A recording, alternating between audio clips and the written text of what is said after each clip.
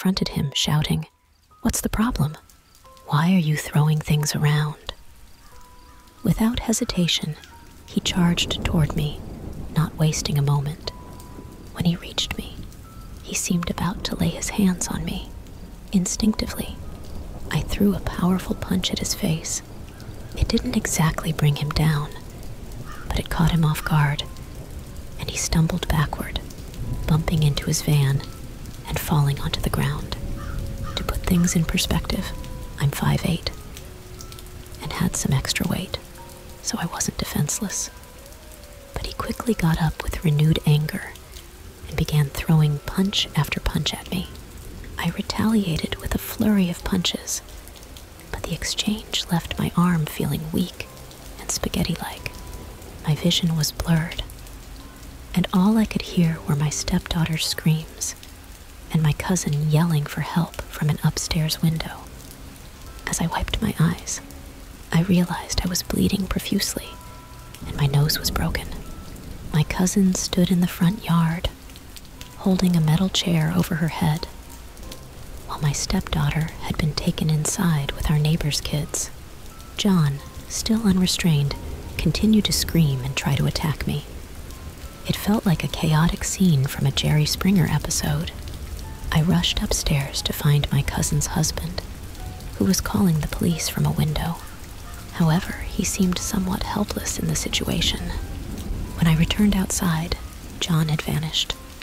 The police arrived, and I was questioned before being taken to the hospital.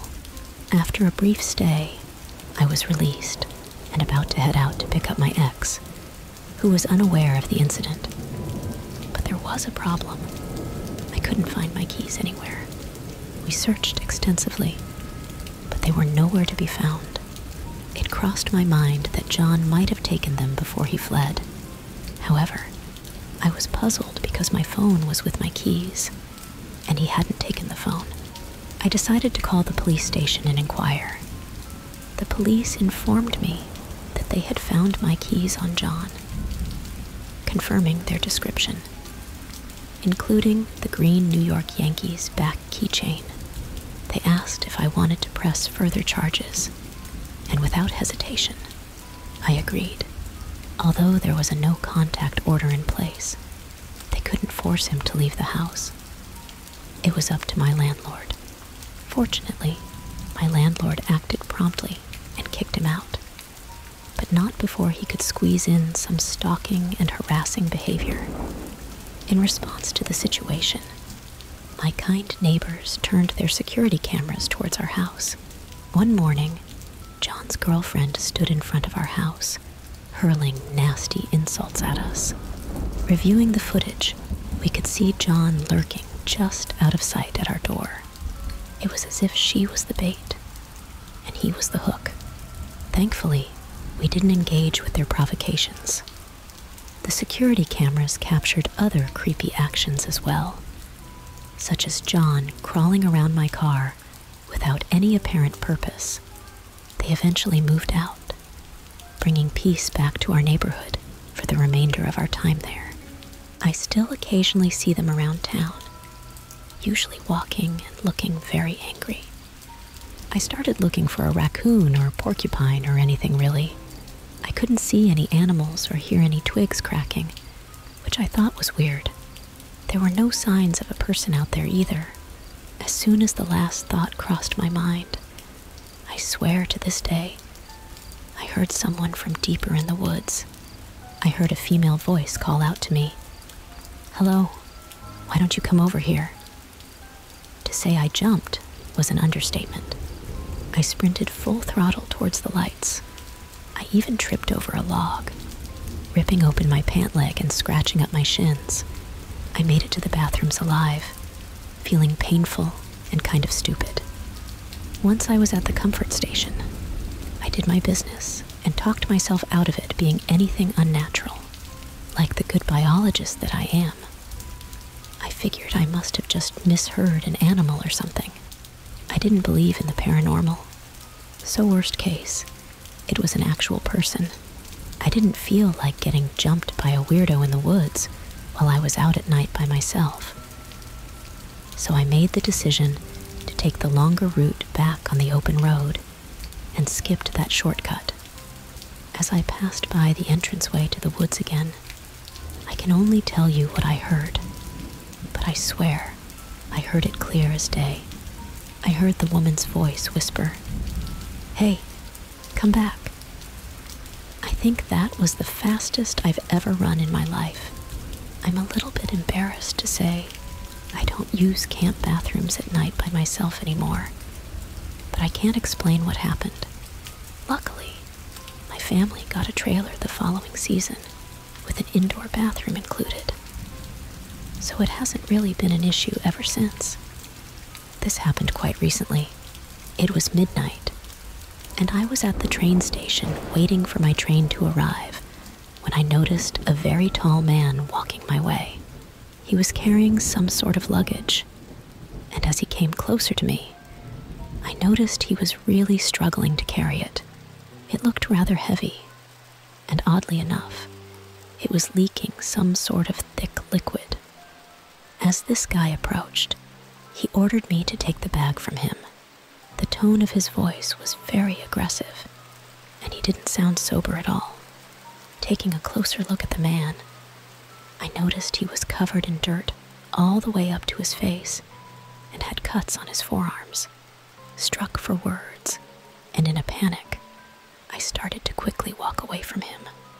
My train began to arrive, and the man continued to follow me, calling out things I couldn't quite understand.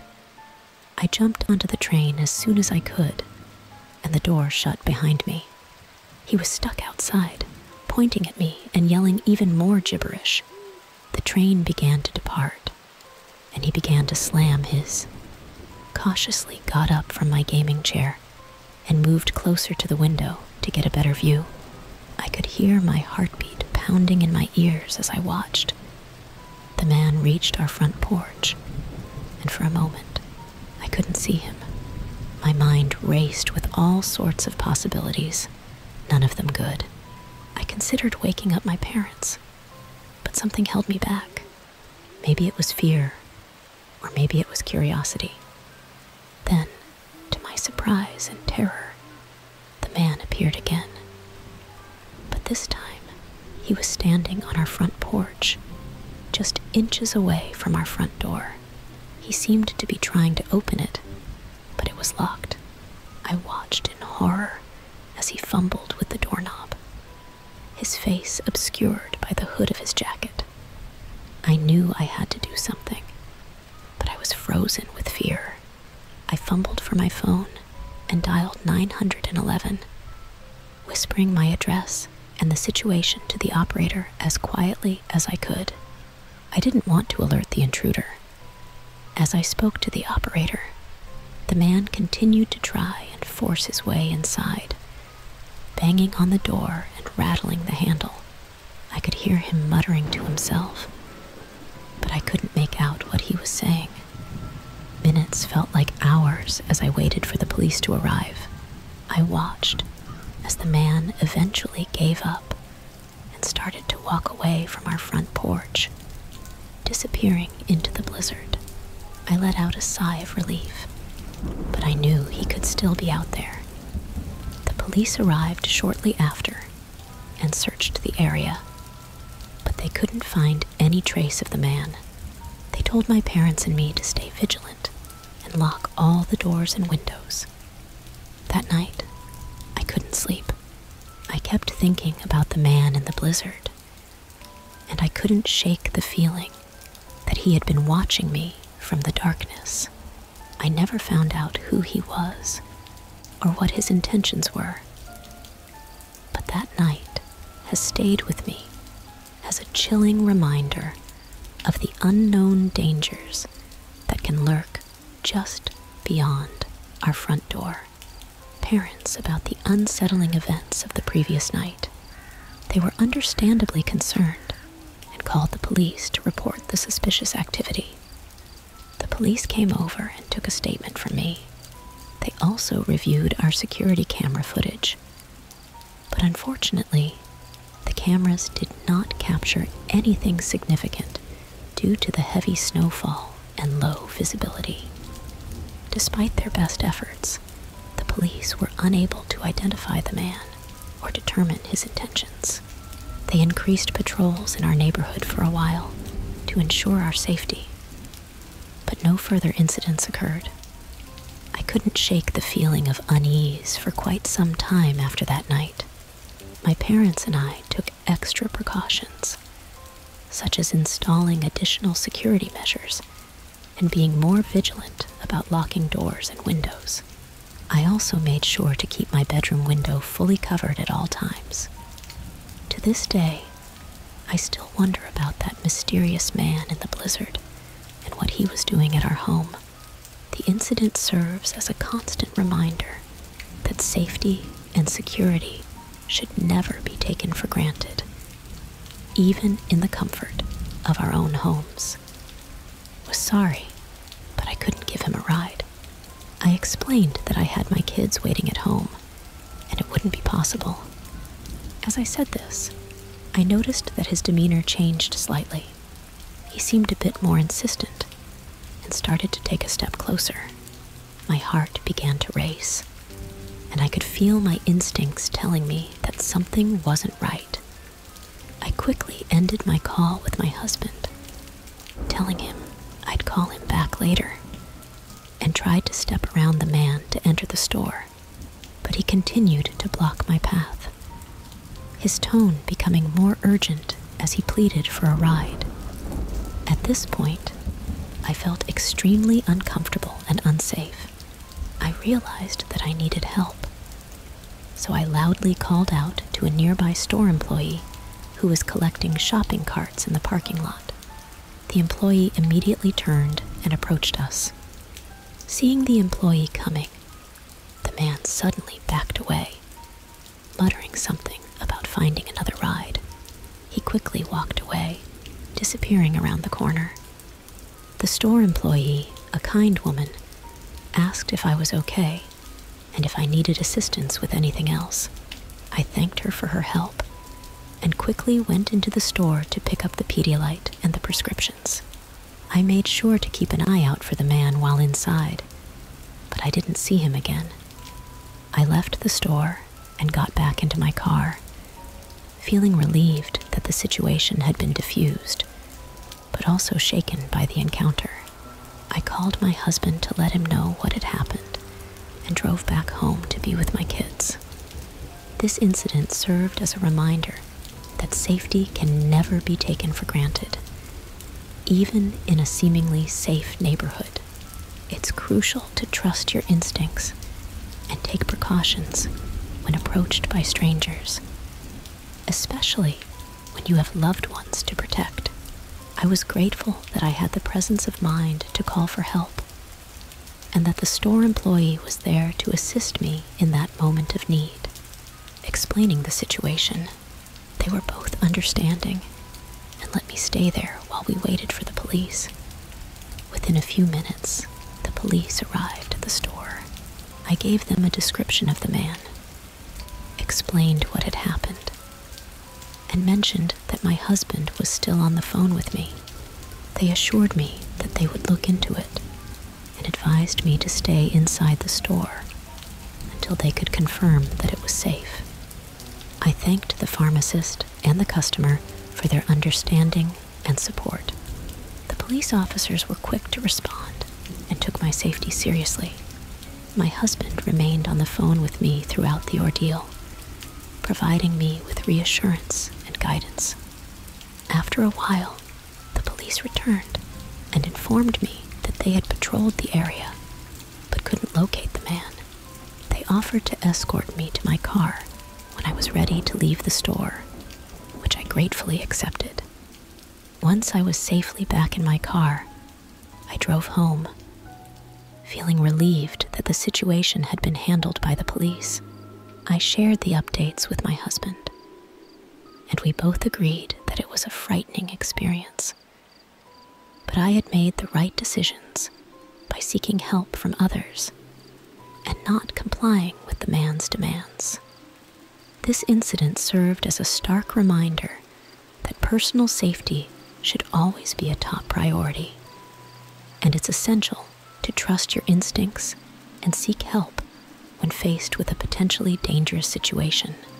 I was grateful for the support of the pharmacy staff, the customer, and the police, which helped ensure my safety during this unsettling encounter. A go, and I've already had a crazy encounter. On my first night in Bangkok, I decided to explore the vibrant nightlife. I was in the Khao San Road area, known for its bustling streets and numerous bars. I was enjoying the lively atmosphere, trying different street foods, and chatting with fellow travelers I'd met at the hostel. It was around midnight when I noticed a man who seemed to be following me. At first, I brushed it off, thinking it was just a coincidence in the crowded streets. But as I continued walking, I became increasingly aware that he was indeed tailing me. His presence made me uneasy, and I could feel my heart rate rising. I decided to test my intuition by taking a few random turns, but he continued to follow me closely. Panicking, I realized I needed to find help or a safe place. I quickly spotted a nearby group of tourists who were laughing and having a good time. I approached them and explained my situation, asking if I could join their group for a while. They were understanding and welcomed me in. As I joined their group, I looked back and saw the man who had been following me standing at a distance, watching us. The presence of the group seemed to deter him, and he eventually walked away. I stayed with the group for a while, enjoying their company and feeling safe. Eventually, I thanked them for their help and continued my exploration of the night market, being extra cautious about my surroundings. That night, I learned the importance of trusting my instincts and seeking help when I felt unsafe. While it was a scary experience, it also reminded me of the kindness of fellow travelers who were willing to help a stranger in need. It was a valuable lesson early in my backpacking journey, and I vowed to stay vigilant and prioritize my safety throughout my travels. Overpower me, he started driving the car away from the club, and I was in a state of panic, realizing that I was being abducted. As we were driving, I frantically searched for a way to escape or signal for help. My phone was still in my purse, and I knew I had to get to it somehow. I pretended to be more intoxicated than I actually was, hoping that he would let his guard down. I started slurring my words and acting disoriented, and the man seemed to believe my act. He became less attentive, thinking I was incapable of resisting. This gave me a small window of opportunity. When we stopped at a traffic light, I seized the moment. I reached into my purse as discreetly as possible and managed to grab my phone. I quickly dialed the emergency number for the country and pressed the call button. I hoped that even if I couldn't speak, they would trace my location. As the call connected, I pretended to be on the phone with someone, slurring my words and saying things like, "Yes, I'm in a car with a stranger. I don't know where we're going." I hoped that my feigned conversation would alert the emergency operator to the situation. The man driving the car seemed to realize something was wrong and demanded that I hand over my phone. I refused, holding onto it tightly. He started yelling and became more aggressive, but I was determined not to give up my only lifeline. Suddenly, I heard sirens approaching from a distance. It was the police. I quickly opened the car door and jumped out while the car was still moving, risking injury but desperate to escape. I rolled onto the pavement and saw the police car pulling up behind us. The officers jumped out, and the man was apprehended. I explained everything to the police, and they took me to the nearest police station, where I provided a statement and received assistance. They also checked the man's car and found evidence that he had malicious intentions. I was extremely fortunate to have escaped that harrowing experience with the help of the emergency call and the prompt response of the police. It served as a stark reminder of the importance of staying vigilant, especially when in unfamiliar environments, and the critical role that quick thinking and seeking help can play in ensuring personal safety. I'm truly sorry to hear about your terrifying experience. It's clear that you handled the situation with courage and quick thinking, which ultimately led to your escape and safety. Your decision to jump out of the car and seek help from a passing motorbike taxi was a smart and brave move. It's completely understandable that such an ordeal would leave you feeling shaken and cautious.